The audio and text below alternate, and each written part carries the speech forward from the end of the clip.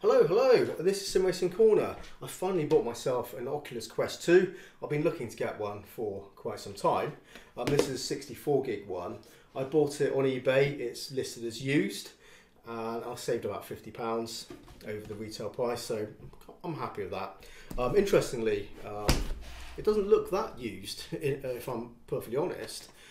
We have this little box here, and in there we have the power brick, and also for charging, of course, and there's a charging cable there which clearly hasn't been used at all. It's still all kind of packed, and even looking at the hand trackers here, you can see they've still got little plastic ends on them, you know, holding it these all together. So yeah, that doesn't look like it's been used at all. And it all looks very clean and in pristine condition, so that's great. I have used it only briefly just to make sure it turns on and everything is working just fine. I went through a bit of the initialization process, not a lot, just a quick check to see if it's okay. So I have put it on my head, and just to see what it feels like. The strap's okay. This elastic strap, a lot of people swap it out because they didn't like it. It can be uncomfortable for some people, and I think sometimes it's someone's head shape. I'm not sure what it's like over a long period of time, so I will need to find out for myself. But it seems okay. It seems okay. The lenses are adjustable. So there's IPD adjustment there. It's easy to do. The visor pops out on here. This bit kind of comes out, easily pops out, so you can change that. That's just a foam covering on there. So I'll probably look to do something with that, maybe add a silicone cover on that. What else do we have? Yeah, there's an audio rocker button, so volume up and down, and on off. So that's basically your lot. Hand controller. You see there's a trigger button and like an index, well, 4-finger button there. And what else do we have? Yeah, just a little joystick. It's a bit dark, but yeah, joystick, and then just some extra buttons there. Simple stuff, but it's very, very comfortable to use.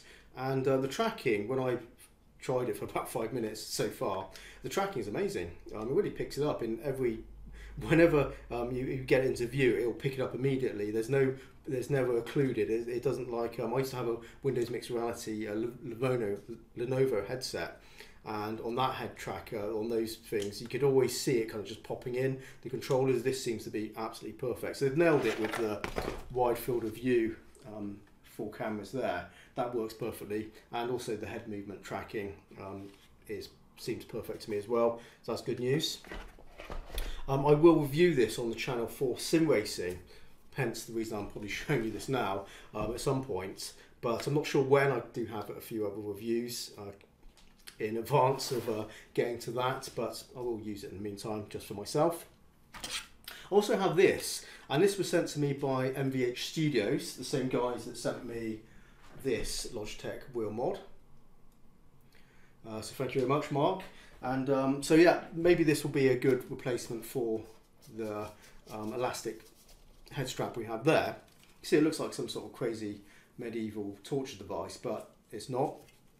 You can see the visor connects to the front of there, so that's the front, and we have lots of adjustment points, sort of flexible, and there's a dial on there for clamping it down on your head, to the back of your head, so you can change the size. And this bit here is for attaching just a portable battery.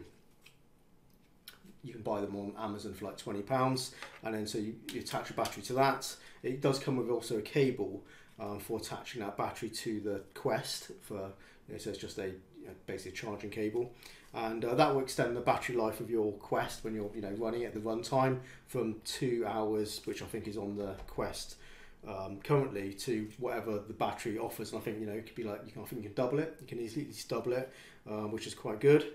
So if you want to play with your Quest for an extended period of time, you don't have to worry about charging it. You could just buy a couple of batteries, in fact, and just swap them out, which would be another way of doing it. But yeah, this is interesting. And yeah, so maybe this will offer better head balance. for the Quest 2. We'll see, I'm not sure, but it's definitely something I will review as well at some point, so do stay tuned for that. But yeah, that's it guys, just showing you my latest pickup. Really pleased to get this in. I will set this up in a bit and play some games, so I'm looking forward to that. Also looking at some side quest stuff, you know, maybe putting some other games on there, and other sort of random bits and pieces, just for my own edification. But yeah, really happy to get this in. Yeah, nice one. Anyway guys, I'll be back soon, of course. I'll be back in a couple of days with something, with a new video, so check back soon, and until then, happy simming and bye bye.